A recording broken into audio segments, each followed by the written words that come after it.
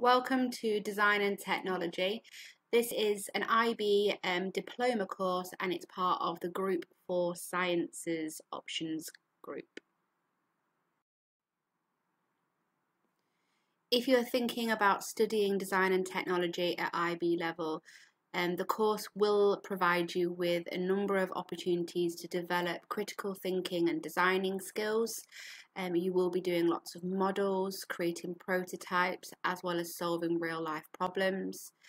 Typical future careers that students do follow if they want to continue with a design course at university or college. They go on to be product designers, fashion designers, architects, and even engineers.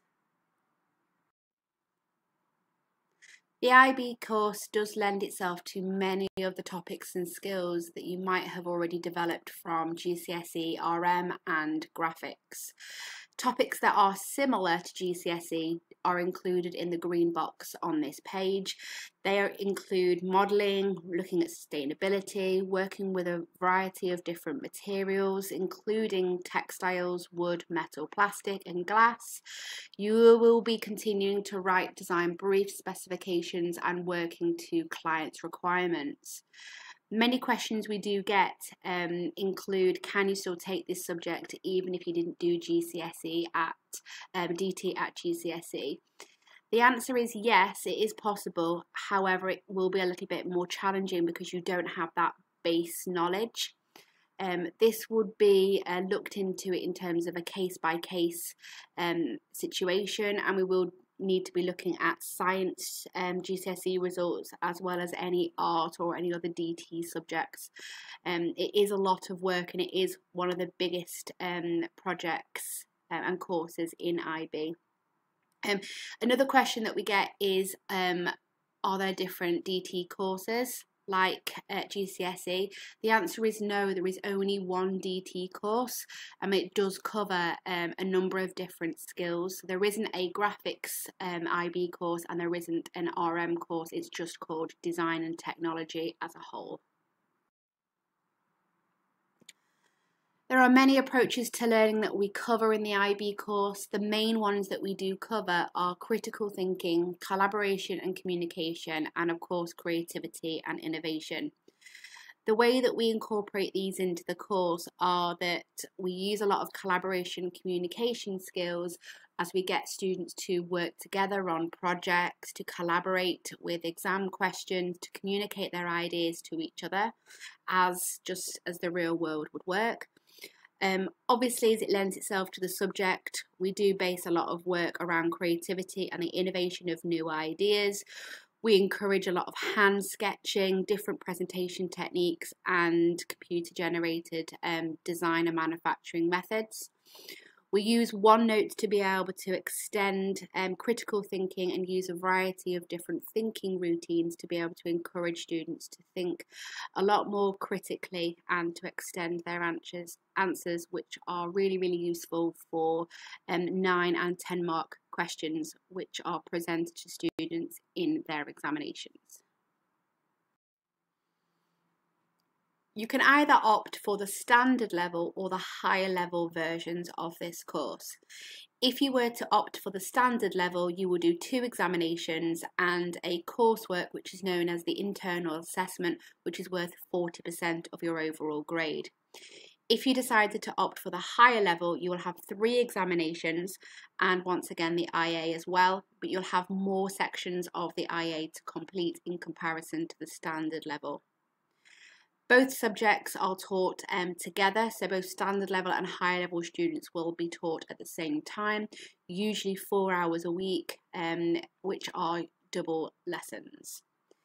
There isn't a requirement in terms of a minimum expected grades to study the SL level, that is a level 5, and a grade 6 or equivalent for higher level.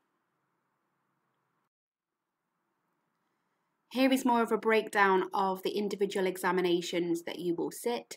So there are 3 papers for HL students and 2 for SL students. Paper 1 is a multiple choice paper with standard level students having a paper which is 45 minutes long, and higher level students having a paper which is 1 hour. This is because there are a few more questions which have higher level content within that paper. Paper 2 is longer based questions, and all students sit the same examination, and now that is 1 hour and 30 minutes long. Paper 3 is only sat by HL students and only is covering the 4 topics that HL students do, and that is once again 1 hour and 35 minutes. All exams are taken at the end of year 13. As well as the examinations, you have to do an internal assessment, or known as IA. This is worth 40% of your overall grade. Standard level complete 4 different sections of the IA, sections A to D, with a maximum of 38 pages and 3,000 words. Similar for higher level, you have to complete 4 sections, but you have an additional 2 sections as they focus on the commercial production of this product. You have more page allowances as well as words.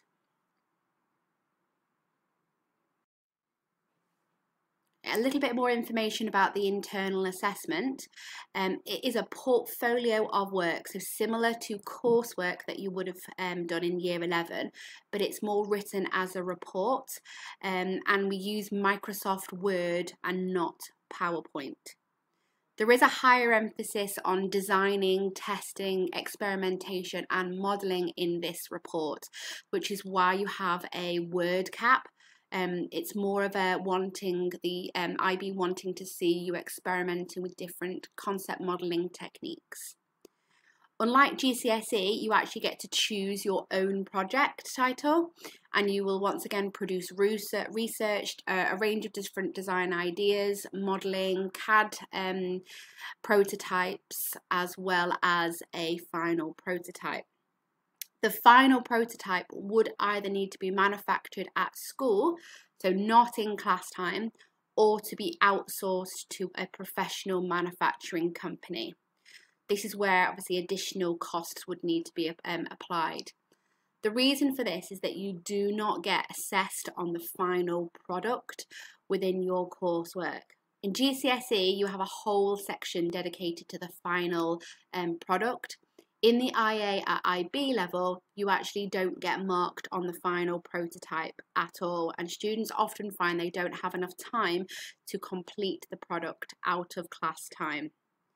So a number of students do tend to get their chosen product outsourced or made by another company with additional charges, as then they can then use it for section D, E and F for their internal assessment. Here is a breakdown of what you're going to be taught in each year. So year 12, you are taught the first 6 topics. These are the SL topics. So by the end of year 12, you would have covered the whole of the core or SL topics. So term 1, you'll be looking at factors, human factors and sustainability, and you'll have then an end of term 1 assessment. Term 2, you'll be looking at concept modelling. So this is where you'll be learning about different sketching and rendering and modelling techniques, which lead on nicely to topic 4, where we discuss in a lot more depth about different materials. That leads on to an end of term 2 assessment, and then the IA will be introduced to you and the format of that.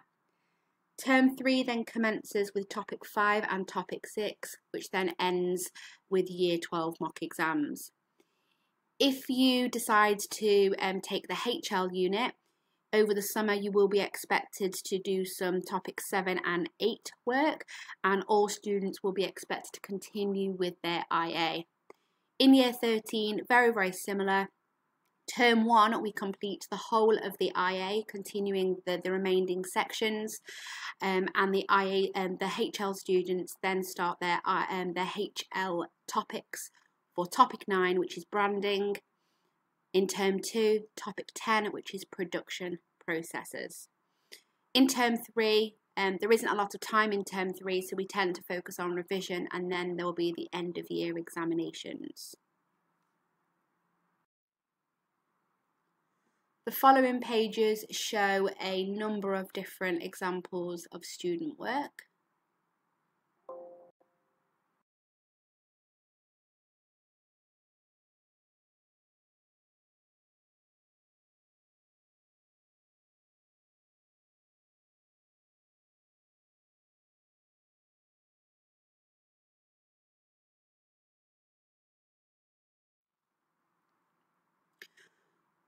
Students will use Microsoft OneNote to complete their lessons, type up their notes, and collaborate with other students on exam questions.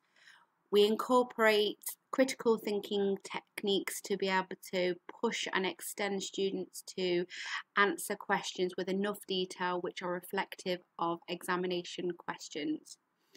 Students not need to worry that there will be practical lessons incorporated into the course, so it's not just all theory work. We want students to be able to showcase their creativity, which preps them for when they start their internal assessment projects.